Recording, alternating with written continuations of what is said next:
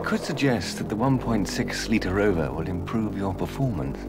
And you probably wouldn't argue. And we could say it will help lead to a quieter life. And you'd nod in agreement. And we could even claim that the car will do wonders for your social life. And you might be intrigued, but not entirely surprised. However, if we were to tell you that the restyled 1.3 or 1.6-litre Rovers could come to you for less money than a dozen sets of professional golf clubs, that you might find rather incredible. But then from only £7,196, the Rover 200 series is rather an incredible motor car.